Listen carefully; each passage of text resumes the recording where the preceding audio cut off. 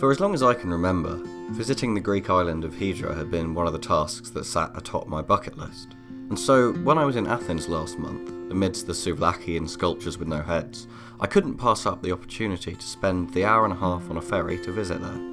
But aside from the fact that the island had banned cars, apart from ambulances and bin lorries, there seems, at a glance, very little that sets apart Hydra from the other whitewashed, sunlit Greek islands. But it was the culture of the island in the 1950s and 1960s, one of writing, music and poetry, that had enthralled me since I found out about it.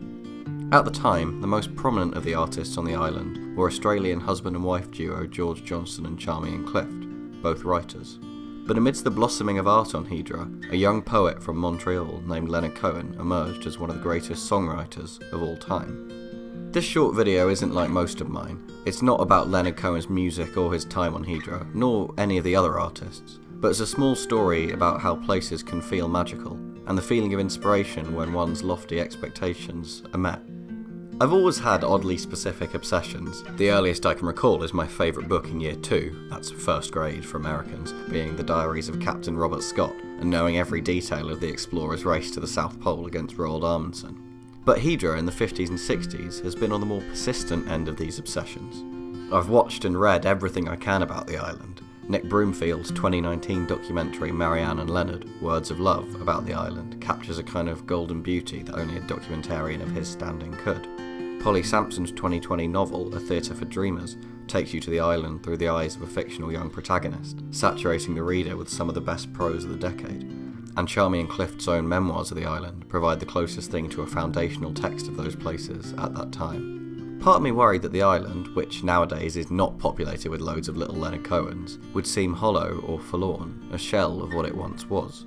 So I wasn't jumping with giddiness on the ferry, and having to change boats for an unexpected mechanical issue, coupled with an email telling me that my return ferry was cancelled, meant that it was more of a travel nightmare than an exciting trip.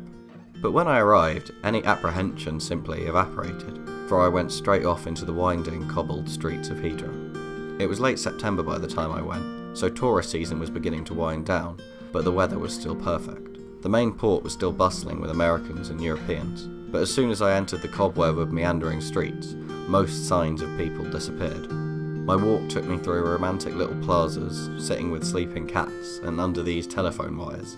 These 2 photos of the wires that I took do, I admit, look like the work of someone with no photographic ability trying to seem artsy, but that's not why I took them. These telephone poles and wires, erected in the 1960s, served as a reminder to Leonard Cohen of the modern world, and that he couldn't escape his European seclusion forever. They're the wires that inspired Bird on the Wire. The Rolloy Cafe, and I hope I'm pronouncing that right, was the place where I specifically selected to have lunch, and it's now a fairly westernised restaurant on the seafront with a menu in English, but it also served as the hub of the cultural expat world on Hydra in the 50s and 60s, and also as the site of Leonard Cohen's first ever concert. After lunch, I climbed up the hilly stone streets again to see Leonard Cohen's own house, sat on a street now named after him. He owned and used it until his death in 2016, and it remains a private residence, but it really did take me back there, and make me feel inspired in all the ways that I'd hoped, in my own songwriting and writing generally, and just in life really. Apart from a brief conversation with 2 English women, fellow fans of Leonard Cohen, I was listening to the song One of Us Cannot Be Wrong, the final track from Leonard Cohen's first album, and one of his greatest songs. Would you stand there so nice in your blizzard of ice? Oh, please let me come into the storm. After walking along the waterfront and making friends with some donkeys, I made my final stop on the journey, to the house of Charmian Clift and Johnston. It remains a private residence, and you'd never peg it as special if you didn't know what it was already. The kitchen in the house, as seen here in a video by the author Polly Sampson, was the spiritual home for the matriarch of the expat community, Charmian Clift. The ghosts of the island's past certainly haunt the island, but they don't torment it, instead they pleasantly linger. And it's easy to see how such a place was conducive to such creativity, and equally easy to imagine it happening again. It's tempting to view Hydra as a tragedy. Marianne and Leonard never did end up together in the long run. Her son Axel has his own problems. Charmian Clift committed suicide in anticipation of the publication of Johnston's novel Clean Straw for Nothing, and he himself would die of tuberculosis a year later. But nothing gold can last forever, and in the time that it had, the Bohemian paradise on Hydra remains, to me, something beautiful.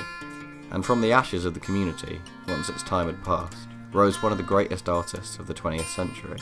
Perhaps it's unfashionable to describe something like this with such gushing praise, devoid of any cynicism or deconstruction, but it really did feel like a magical place to me.